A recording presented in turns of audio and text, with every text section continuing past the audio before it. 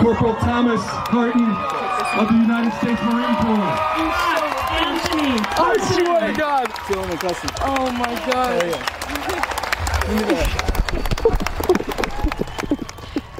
U.S. Marine Corporal Thomas Harton returning home from overseas this weekend to surprise his brother Scott at his high school graduation. He presented him with his diploma, as you just saw. Thomas's flight home for the reunion was made possible by the nonprofit organization Helping Heroes Fly. We are now joined by Corporal Thomas Harton and his brother Scott. They are with us from Colorado. Gentlemen, good to be with you. Thanks for taking time out for us on this Memorial Day weekend. How are you both feeling after the events of yesterday? Scott, were you expecting to see your brother? I know you weren't expecting to see him yesterday, but were you expecting to see him anytime soon? Any visits planned? Or this totally blindsided you? No. So how it happened was, I haven't seen him in a long time, and as soon as they said from overseas, I was like, no way, and I was blown away, and I was actually texting him right before we went out. I was like, I miss you, man. I wish you were here for this. When you coming home, dog? And he was. I was telling him, yeah, I wish I could be there if I could. I totally convinced him that I was still overseas. Yeah, he had no idea, and it was crazy. I was overwhelmed with emotion, as you can see from the video, I'm sure. But yeah, it was crazy. You could see that. It was very genuine. It was very moving to see that. I like watching it. We all kind of lived through the surprise and then the excitement with you. What did you think when you, like, in that first second when you realized your brother was coming out onto the stage? What did you think first? So at first what happened was my AP government teacher was like kind of like moving me to the side and kind of like he was fixing my tie, and originally there was like 30 seconds went by and I was like, I am not delaying the graduation because I cannot tie a tie right now. And I was like, okay, Scott, and I was like, sorry buddy, oh well. And then he came out, and I ran away, ran to the side, and I was like, whoa. And I saw him, I gave him a big hug, and missed this kid. But, that's really cool. Look on his face made it worth it. And Thomas, yeah. You know, you've been deployed multiple times. Thank you for your service. When is the last time you got to be part of a major family event like that, before yesterday?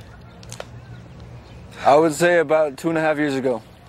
Wow. I was here briefly for about 10 days in the last 2 years, but about 2.5 years ago, yes.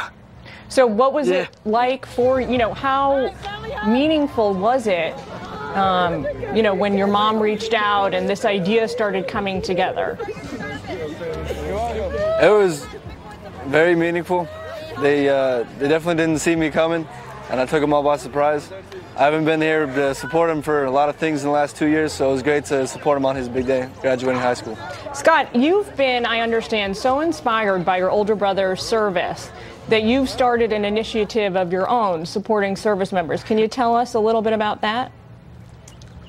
Yes, ma'am. So when he was in boot camp, he would write us letters, as that was the only way to talk to us in boot camp, and he would write about the SAMs, we call them. They're called the SAMs for standalone members, is what they are. And they go through boot camp without family to support them, without friends to like cheer them on their journey. So I was in my my integrated history class, and we were learning about Vietnam and all the service members and all that they went through, and how much freedom costed them, and what price they had to pay for that. And I was thinking, while he was in boot camp, I was like, well, I got a room of 60 kids here. Let's all write a one-page letter to the Marines over at the boot camp and inspire them, and say how much we're thankful for their service and how much their sacrifice means to us. So we got a room full of 60 kids. Me and my mother, we read through them all. We got them in envelopes, sent them over to this big guy over there, and he passed them out to his squad bay.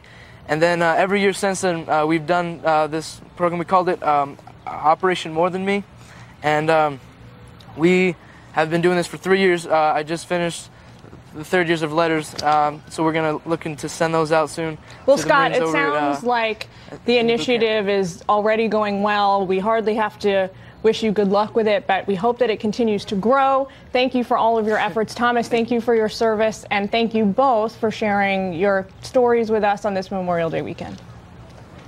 Leland? Thanks, ma'am. Thank you. Good fellas. The tornado that tore through Missouri's capital